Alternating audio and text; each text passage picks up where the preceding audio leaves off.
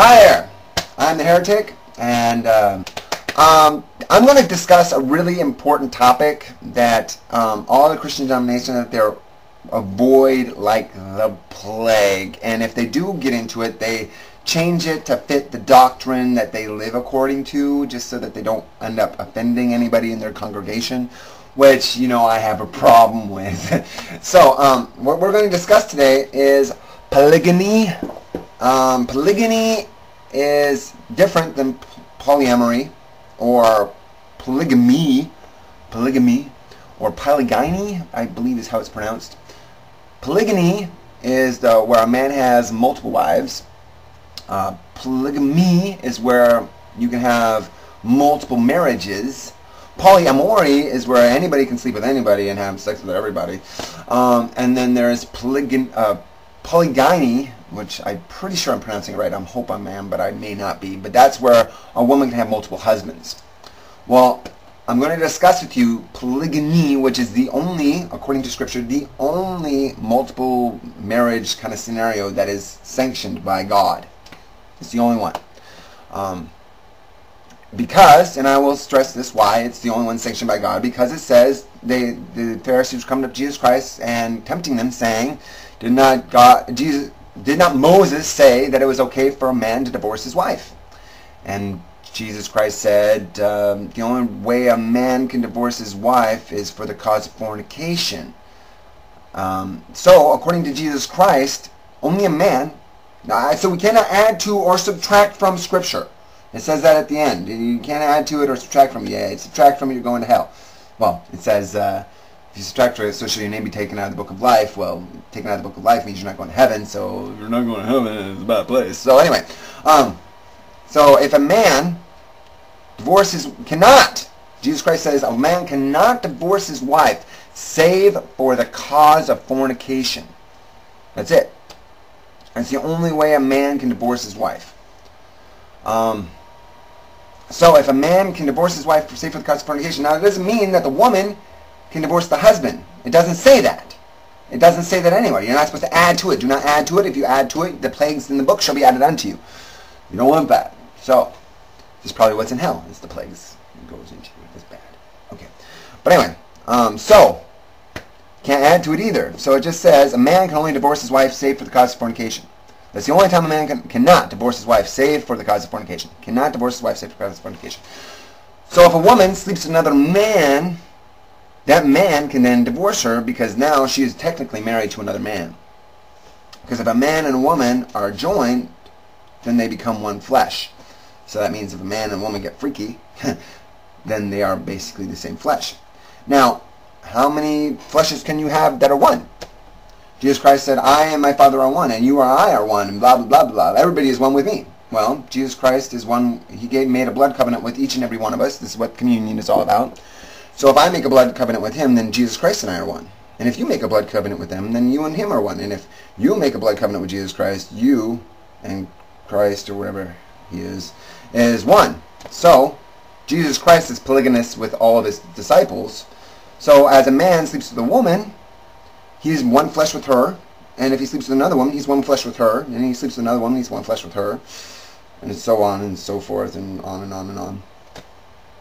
But that's a polygamist. That's a polygamist mentality. Now, all you I know are screaming, all you Bible freaks out there are screaming, oh, what about Timothy? Timothy 3:2 through 12. Timothy 3:2 through 12, it says, if a man desires the position of a bishop or deacon, he must be the husband of one wife. Well, it does say that. I back off. Yes, you are right. It does say the husband of one wife. But if we look at it in the Koine Greek, and I believe it's Koine Greek, and I might be wrong on this, but I'm pretty sure it's Koine Greek, because it's New Testament, and all New Testament is in Koine Greek. But anyway, my point is,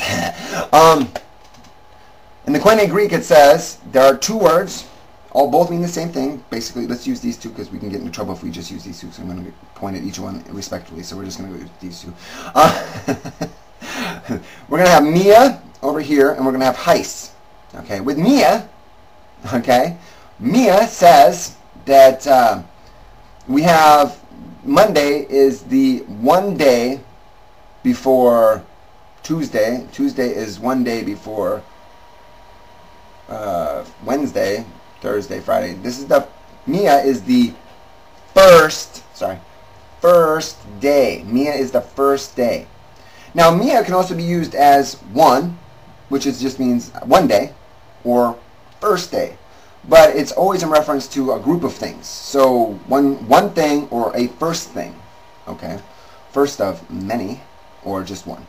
But it's the whole hand is the one of the many. So, okay. So you can just have one of many, or you can have first of many. And that's Mia. Heis. Heis means one.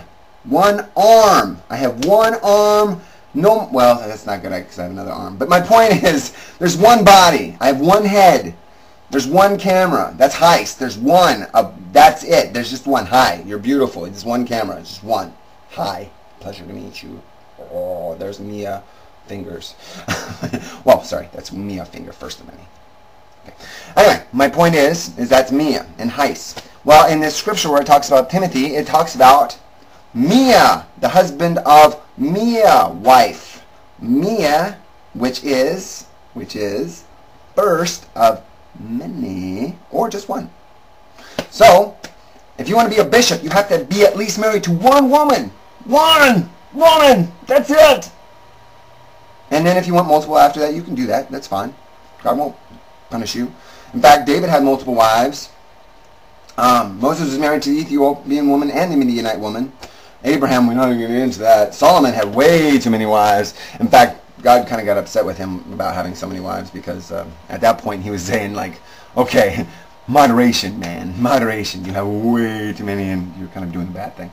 But anyway, yeah, so that's the situation. I mean, it's like Jesus Christ himself said, you know, he had a parable about having multiple wives. He says there were 5 wise, 5 foolish. 5 wise, 5 foolish. And the 5 foolish had to go get more, you know, oil for their candles, and then 5 wise met the bridegroom, went off to the, you know, marriage wedding thing, and they got married to the bridegroom. So if Jesus Christ in a parable can get married to multiple women, then why can anybody else? It's never been condemned in Scripture. I don't know why everybody's freaking out about it. The only way it's condemned is in this society. But there's another thing in Corinthians where it does talk about, you know, polygyny.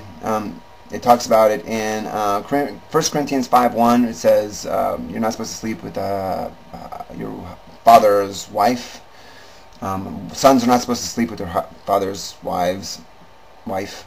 You know, which makes no sense if you're thinking about it in a monogamous relationship. Wouldn't that be your mother? And incest is already looked down upon. I don't think you need to write about it, but you know, it's a questionable area if it's polygyny because it's not technically incest. But, you know, they had to write it down because they're trying to say, well, you know, it's not incest, yeah, but you still shouldn't do it. No, bad. Okay. But anyway, that's what I got for you today. Just posting this, and I hope to see you again shortly. Thank you for all your time, and I will talk to you later. Bye-bye. Thank you, YouTubers.